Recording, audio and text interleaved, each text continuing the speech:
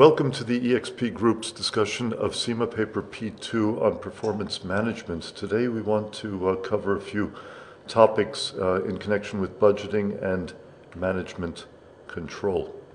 We'll start with the concept of responsibility accounting.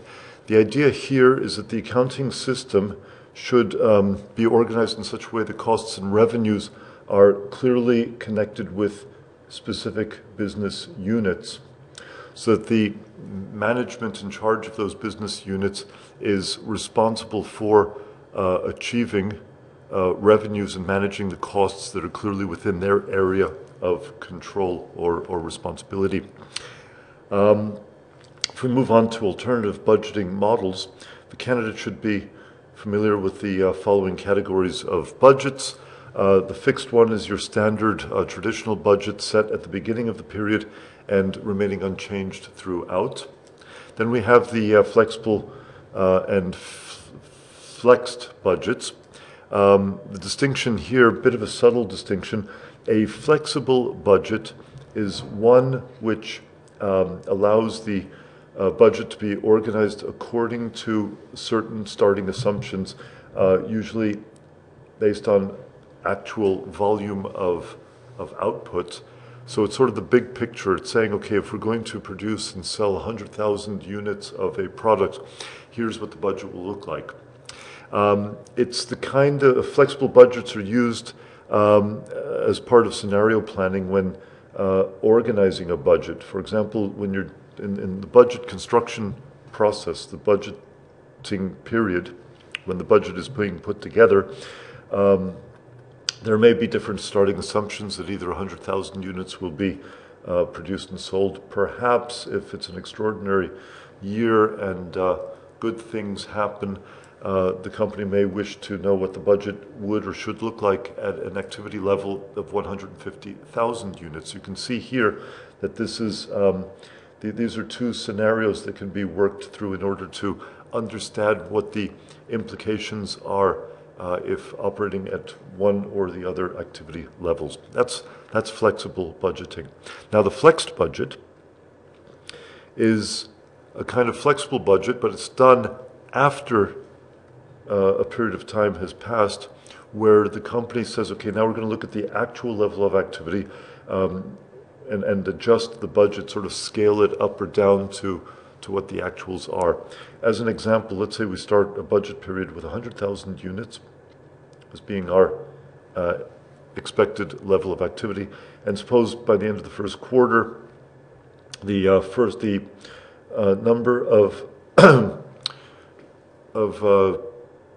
sales achieved or the activity level is decidedly higher than originally budgeted.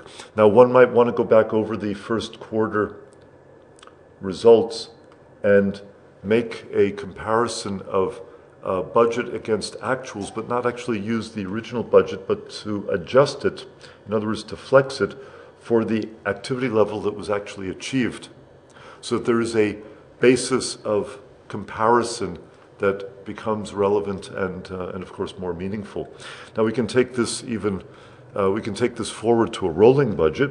Let's say at the end of the first quarter, in the previous example, we were achieving a higher level of sales. Instead of keeping the budget the same for the rest of the year, one can effectively adjust it so that the second, third, and fourth quarters will reflect the higher rate of sales being achieved, so that one's making an adjustment going forward to the budget. And since the first quarter is already behind us, we can add the first quarter of the next year and always keep a 12-month adjusted budget moving in front of us. That's the idea of a rolling budget. We have a small example here. Now we go to zero-based budgeting, which is kind of a radical approach to budgeting. It suggests that at the beginning of a new budgetary period, anything that's been approved or operated in the past is considered to be in the past, and therefore any new expenses have to be justified based on a completely new set of assumptions. In other words, the zero-based budget is if you will, a tabula rasa. It's starting with a fresh or a blank piece of paper and saying, okay, now we're going to build up the budget for the next period from basic principles. We're not going to take anything for granted from the previous period. Now, in what cases would a zero-based budget be appropriate? It would be probably useful to have this kind of thinking in an industry which is fast-moving, so that last year's business model may in fact not even correspond to the market realities going forward, and therefore one has to budget on a completely fresh set of assumptions, or at least take a fresh view to all past assumptions that are made.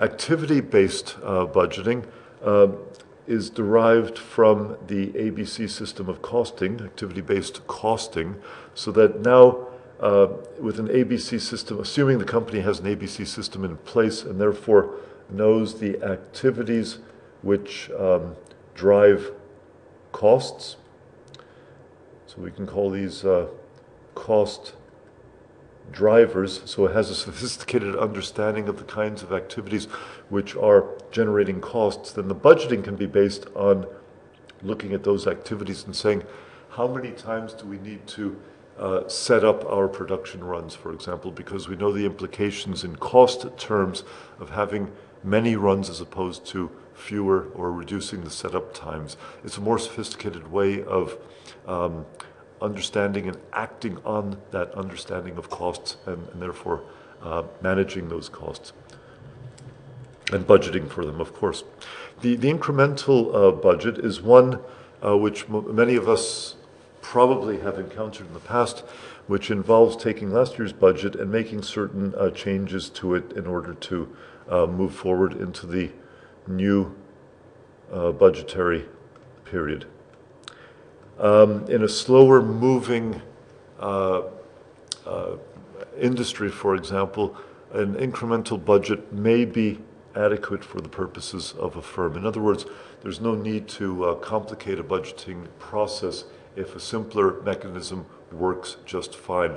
There's a certain expression one has in English that says, if it ain't broke, don't fix it. Now, it's important to appreciate the fact that budgetary systems are made by people, they're used by people, and therefore they're going to be influenced by certain behavioral traits of people based on interests and possibly even prejudices or preconceived notions that people carry with them with regard to businesses. In order to overcome the subjective element in budgeting and to be able to arrive at a common budget which serves the company's best interests, we speak of this as goal congruence. In other words, we need to make sure that individual, departmental, divisional interests are all in line with the overall corporate interests and the interests of shareholders. That's the idea of goal congruence. We also have to keep in mind that budgets, the budgeting process can be motivating for individuals if staff are brought into the process and not having a budget imposed on them, something we also call participation. Budgetary targets should be challenging, but they should not be impossible. It's really just a matter of psychology and understanding what motivates people. Now, here are just a few examples of problems connected to the use of traditional budgets. One is that they can invite gaming of the system. Now, by this we understand the idea that people will behave in accordance with achieving the budget and possibly not more or not go beyond the budget itself. If a budget, for example, has no bonus, if there's no bonus program in place to reward superior achievement, then we could expect people to fulfill the budget, but not more. So if sales for the year are completed by October or November, one would expect people to start thinking about Christmas shopping instead of working hard through December as well to exceed the budget. Another example of gaming, and there are many examples, would be the department manager, in order to keep his expenses down and within line with the budget, stops investing in people. So he cuts all training expenses, for example. Now, we've seen this during the financial crisis as being a short-term measure, but from a longer-term interest of the firm, to cut back on training and such investments in people is not a very good idea at all. There's a short-term gain, but a long-term cost. This is one of the typical problems that can be encountered with budgets. Budgets can be inflexible. We talked about that in the sense of, especially if they are fixed and there's no, there's only, it becomes very difficult bureaucratically to alter or adjust them in light of market opportunities. We've already seen the problems in cases where budgets are imposed from above.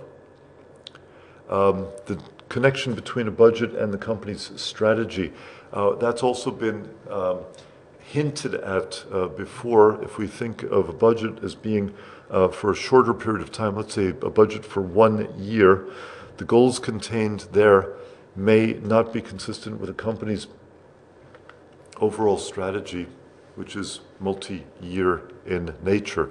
Budgets are also used for many different purposes. They're used to control costs. They can be used to reward people. They can be used to reinforce what we call centralizing tendencies in the company. In other words, to be able to exert control and to limit the delegation of authorities within a company. So we have to recognize that organizational structure and the budgeting system have to be very carefully linked and synchronized and made harmonious, especially in search of achieving goal congruence between the different levels of the company, right down to the individual level.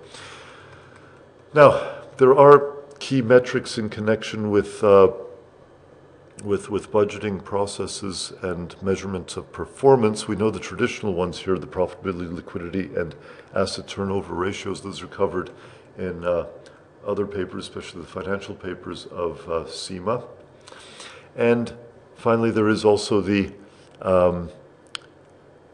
process of engaging in what-if analysis, which is basically a testing of different scenarios, looking into the future, describing perhaps optimistic or pessimistic possible outcomes in terms of how the business is likely to evolve.